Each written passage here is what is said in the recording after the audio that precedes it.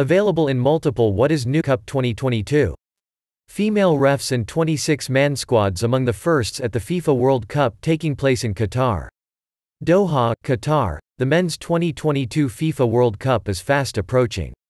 Kickoff in the opening match takes place on November 20, almost 12 years since the day Qatar was awarded hosting rights for the tournament. The event will feature 32 teams and attract more than 1.2 million visitors to Qatar, which will become the first country in the Middle East to host football's biggest tournament. Here is a list of some other firsts at this year's World Cup. 12 cameras will be mounted on top of each of the 8 host stadiums to provide player movement data to the Video Assistant Referee System, File. Andrew Couldridge, Reuters. Substitutions teams will be allowed 5 substitutions in each game as opposed to 3 from the previous World Cup in Russia in 2018. The regulation was introduced by football's rule-setting body, the International Football Association Board, in 2020 after what it said was a global analysis of the ongoing impact of COVID-19 on football as well as representations from several key stakeholders from across the football community. Argentina's Julian Alvarez comes on as a substitute to replace Lautaro Martinez during a match against Chile, File. Javier Torres, Pool, Reuters. If a World Cup game goes into extra time, 1 additional substitution will be allowed.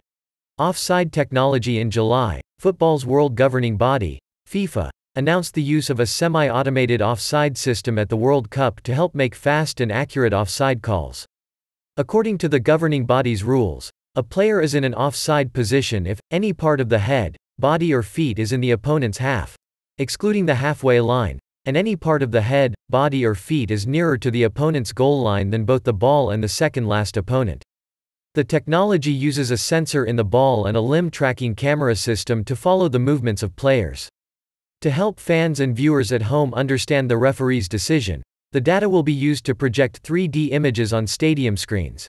Mented the change over the past 2 years. November kickoff. Unlike previous tournaments, Qatar 2022 will be taking place during the months of November and December. Previously, the World Cup had always been held during the Northern Hemisphere's summer, often in June and July. The change was made to avoid high temperatures in Qatar, which can reach up to 50 C, 122 F, during that period. During the tournament, temperatures are predicted to range from 14 C to 31 C, 57 F to 88 F. Expanded squad lists in November. Participating countries will name squads containing a maximum of 26 players, 3 more than what was allowed at the World Cup in Russia. According to FIFA, the change was made due to the unique timing of the tournament being held in November and disruptions caused by the COVID-19 pandemic. The World Cup preliminary squad list was also expanded from a maximum 35 players to 55.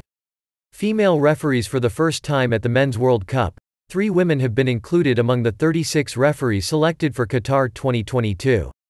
France's Stephanie Frappart, Japan's Yoshimi Yamashita and Rwanda's Salima Mukansanga have all previously officiated at a men's tournament, including the UEFA Super Cup and the Africa Cup of Nations.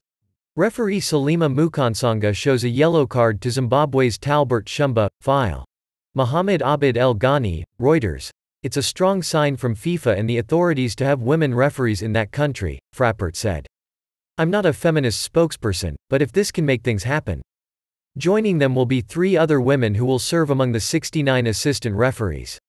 Most compact World Cup with an area of little more than 11,500 square kilometers, 4,440 square miles, and a population of around 2.9 million. Qatar will be the smallest country ever to host FIFA's flagship tournament. All 8 stadiums are located within a 50 kilometers, 31-mile radius of the capital, Doha. During the group stages, most days will feature up to 4 games.